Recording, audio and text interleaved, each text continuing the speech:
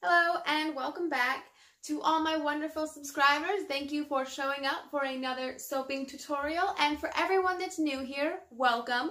Please consider hitting that subscribe button before you leave this video and give it a big thumbs up if you enjoyed the projects that we make today. So today we're going to be doing something really simple and really fun. We're going to be using a cookie cutter to make a design in the middle of some melt and pour soap. The cookie cutter that I picked up today is a little bit larger than the mold I have, so we're going to be doing a really cool like two soap thing. It'll look cool. I see it in my head. It'll look cool. Just trust me. Stick around for it. And if you happen to have a cookie cutter that is the same size as your mold or smaller, you could do this design with just the cookie cut out of the middle, and I think it would be absolutely beautiful. Today we're going to be using one of my favorite molds. This mold is from Brambleberry and it holds about 3 ounces of soap in it. I measured us out about 3 ounces of melt and pour soap in each of these cups. So now I'm just going to throw these in the microwave in 30-second increments until our melt and pour soap base is completely melted. Our melt and pour is looking really nice and melted. Next I'm going to be adding in our scent oil. Today we're going to be using one of my favorite scents of all time. This is Peppermint and Cocoa Shavings by the Wood & Wit Company. This is my favorite holiday scent by a long shot. It is so delicious. It is a little bit pricey, but it is definitely worth it. When it comes to measuring my scent oil, I usually use 1/2 ounce per pound of melt and pour soap base. Next, I'm just going to add in a little color block to each of them. This one is a rose gold color block, and this one's a cappuccino. Just going to give these a really good stir. If your color block doesn't melt just in your melt and pour, you can always throw these back in the microwave for another 15 seconds.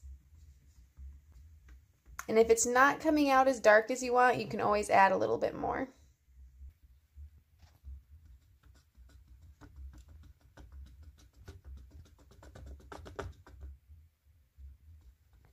That looks like a nice chocolate milk color.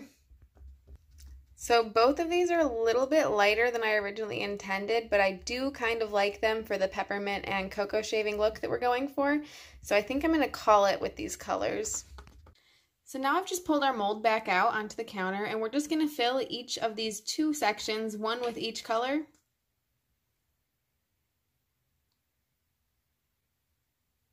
To get rid of those bubbles, just spray the top with a little bit of alcohol.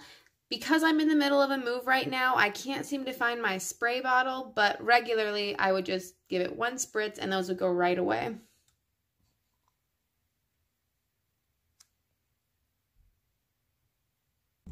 Our soaps are completely hard, and now I'm ready to pop them out.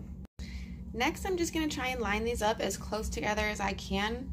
Because my cookie cutter is quite large, then I'm just going to center it where I'd like it and start to push down. Once you have the pieces cut out of your original soap, you're going to want to make them into small bits. That way we can melt them back down in the microwave. So now we're going to go back to our original mold, and we're just going to take our little cutouts and put them in upside down. The bottom of mine did not come out very crisp because my cookie cutter was just a little bit too short for this, but the front of it looks perfect, and when we pull these out, the front will look amazing. So I'm just going to push these in as far as I can, and they should be a really snug little fit. So now we have our 2 soaps prepped and the rest of our little inside pieces cut out, and I'm just going to toss these in the microwave for about 30 seconds to get them melted down, and if they need a little bit longer, I'll put them back in for just another 15 seconds or so. So our melt and pour is completely melted again, and we're getting ready to pour it into our little cavities. Before you put your melt and pour into these cavities, make sure that you spray the inside of them with alcohol, otherwise your 2 pieces will not stick together and they will come apart when someone's using them. Because this one's brown and this one's red, we're just going to do a really quick color swap. Make sure that this is pushed down as far as it possibly can go. That way we can get the cleanest picture. And then I'm just going to begin to pour my brown melt and pour into that cavity. So now we're on to our brown one.